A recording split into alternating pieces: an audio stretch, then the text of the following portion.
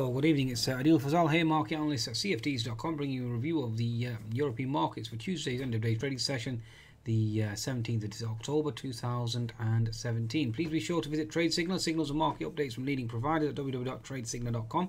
You can download the app at the Google Play and the Apple App Store.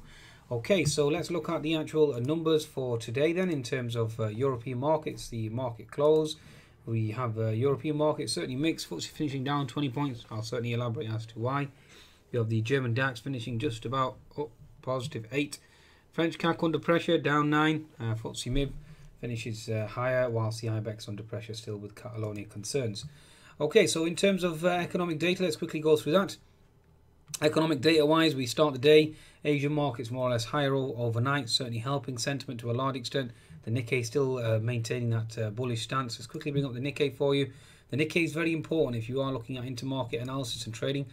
Daily chart certainly has put in a doji though, so just bear that in mind. Okay, again you can see the roar. It's absolutely roaring at the moment. So the weekly chart Nikkei, you can see that we've broken above the previous high. Very, very impressive. Let's go to the monthly chart, the Nikkei.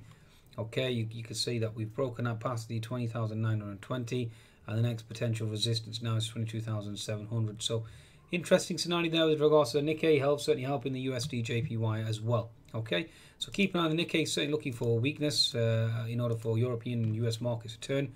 Daily chart certainly is showing you one sign of weakness, which is a doji candle, and let's see how the market transpires from there. In terms of the Asian markets of Shanghai, Chinese markets certainly starting to turn south now, especially with Mr. Xi Jinping, obviously his conference as well.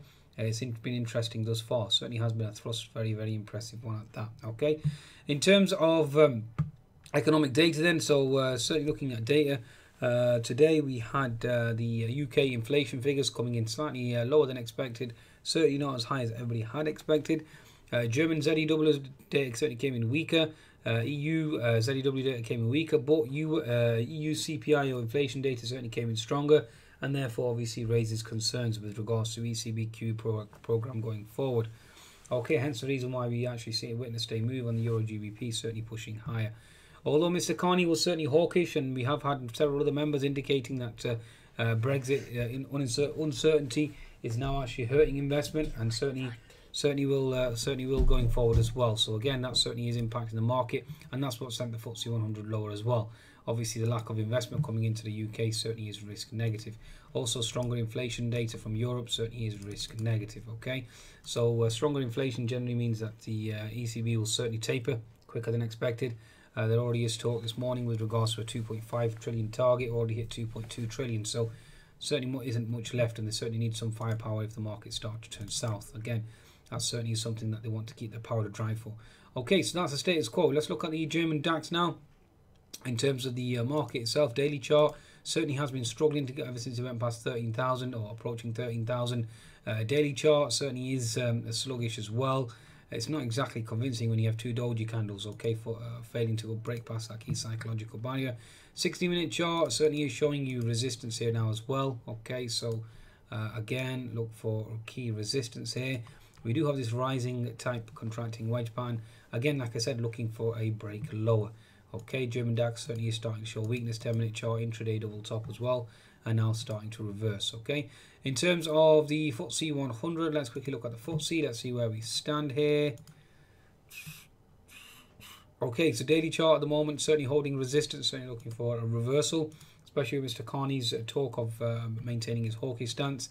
I've certainly gone short on the FTSE 100 now, looking for target of 7385 on the 60-minute HNS formation. We've got the head here. Okay, 7565 minus the neck, 7525.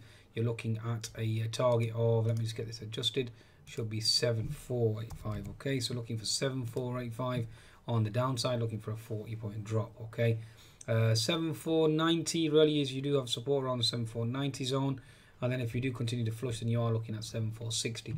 So from my perspective, certainly looking for weakness on the FTSE 100 today. Okay, and let's see how the market unfolds from there.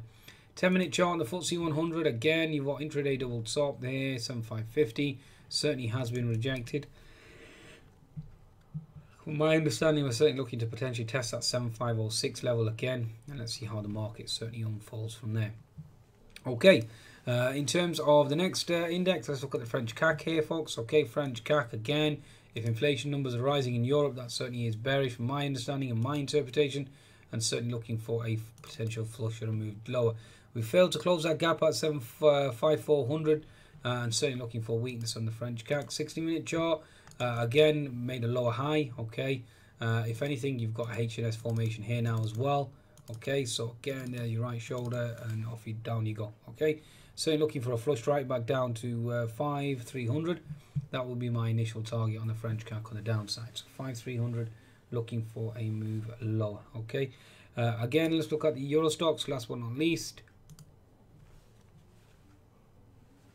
Euro stocks certainly into key resistance here now at 5615, 5620, 60-minute chart. As you can see here, we've built a wall now at 3620. Certainly unable to break through. 10-minute chart as well. You're looking at intraday double top and looking for resistance. And you can see we flushed quite hard going into the close. So, for my interpretation, stronger inflation numbers certainly means it's certainly bearish. Okay, stronger inflation numbers certainly is bearish for the Euro stocks. Okay, looking for a potential thrust lower. Okay, for in terms of lack of QE. Reduced QE, and therefore it certainly is bearish for global equities and European equities in particular. Okay, certainly look for the Euro USD certainly to appreciate. Okay, unless obviously Mr. Trump spoils a party. Okay, bear that in mind as well. But certainly looking for a flush in European equities. Okay, I think that's a good summation really of the fact that Mr. Carney certainly is hawkish. ECB is now hawkish, looking for the dollar to starting to move lower. That's my interpretation. Looking for GBP and Euro to move higher. Dollar certainly looking to move lower. Okay, be sure to visit Trade Signaler and take advantage of the actual bonus with CFDs.com. Goodbye now.